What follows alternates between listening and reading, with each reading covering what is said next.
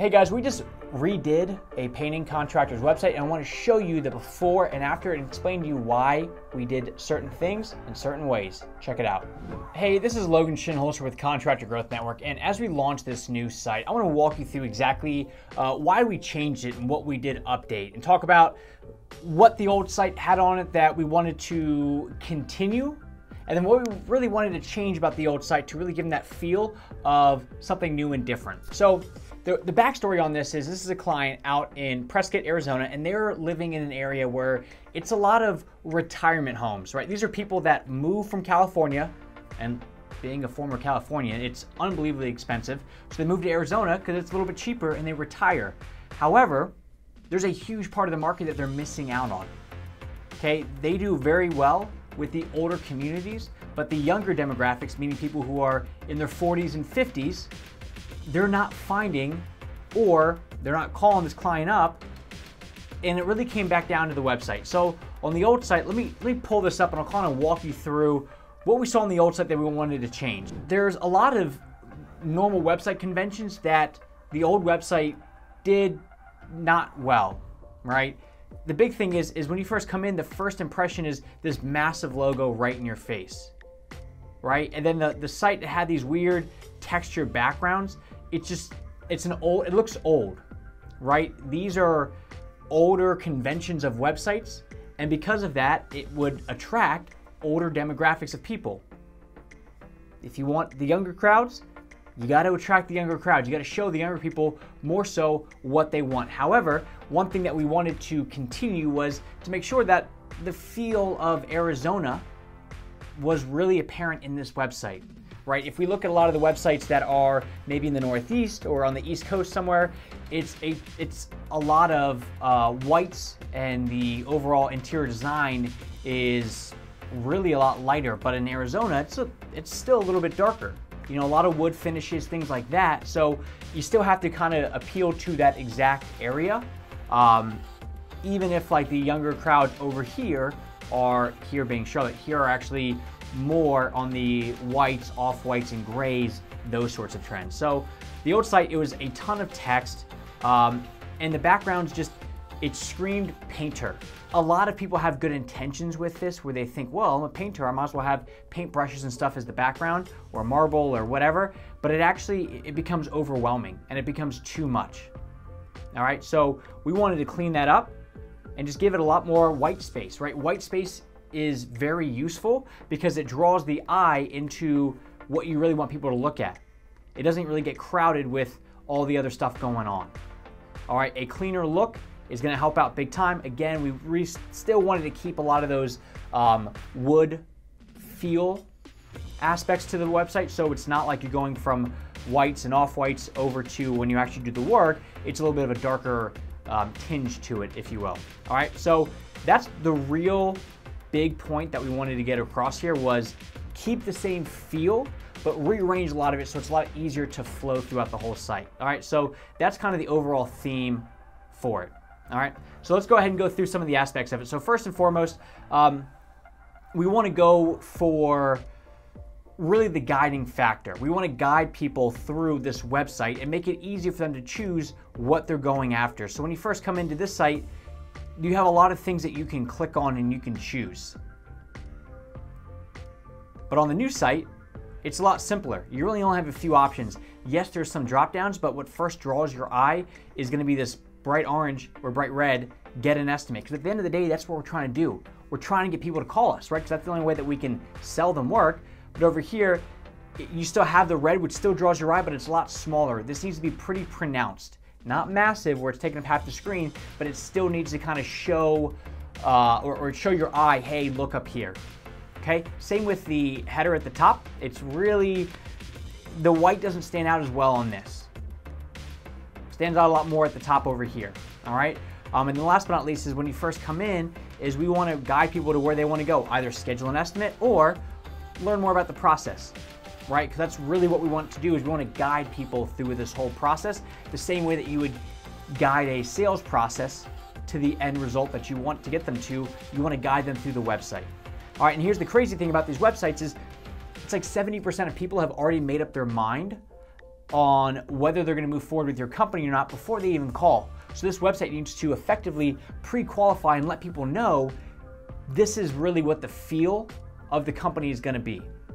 So the more that we can guide them, the more that we show that we're in control, the more that when the people get on the phone with you, they're ready for you to just take over. So it's a much easier sales process because the website and everything should really get that person to the 2-yard line and then let you as a salesman call them up and just let them know this is kind of what it all costs, this is how we do things, and you're done.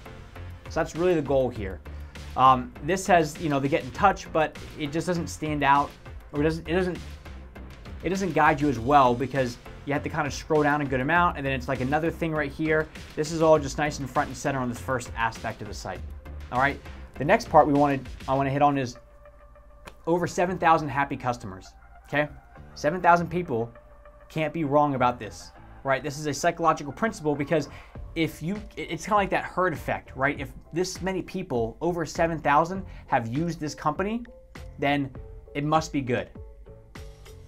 So by calling that stuff out is going to be exactly what people want to see when they come in, so they know that you're not new on the block here.